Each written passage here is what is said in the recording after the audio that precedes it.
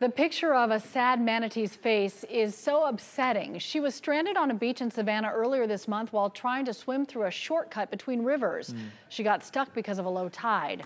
Thanks to the Georgia Department of Natural Resources, she is okay. They poured water on her to keep her from drying out. They recorded her scars to help identify her later. Then they used a bulldozer to clear her path into open waters. You can see them guiding her here just so carefully to safety after they cleared that area.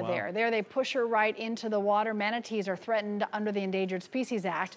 So even though helping this girl was a lot of work, the DNR is making sure the species sticks around for future generations.